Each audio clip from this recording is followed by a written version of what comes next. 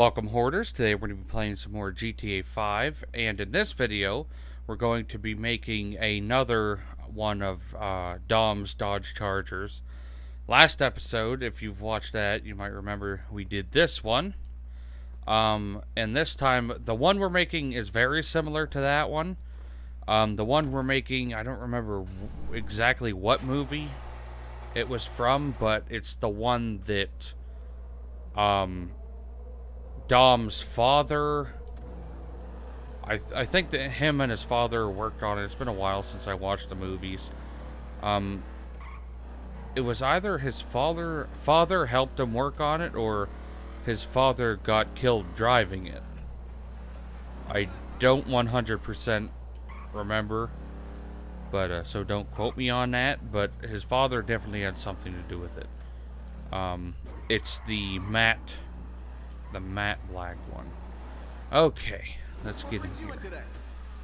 Not much brings me in here today, to be completely fair. So we're pretty much doing the exact same stuff as the other one, almost. I got a reference picture here. Just want to make sure that everything's correct. Hood, as always. Oh, I picked the wrong one for a second. Wait a second. Yeah, that's the right one. I thought for a second that it was the other one. Horn, lights. I always do lights on every vehicle. Plate. I always do my blue. And then for primary and secondary, we want matte black. Secondary, not classic.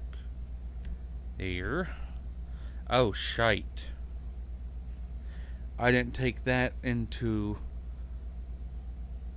Oh, shit. I didn't think about that at all. That's a bit of a problem, isn't it? That the bug catcher gets painted with it. I mean, it's not really that noticeable, I guess. Roll cage, we're not doing roll cages, because in the last episode, if you remember that, the roll cages, I'll just show you, they're orange on this car, and that sticks out like a sore thumb, so I'm not doing that. Spoiler has no spoiler. Suspension, leave that the same. Transmission, turbo, do that. Wheels, I'm gonna have to look around for a little bit. I think they're under sport. Gonna have to go through. Wait a second.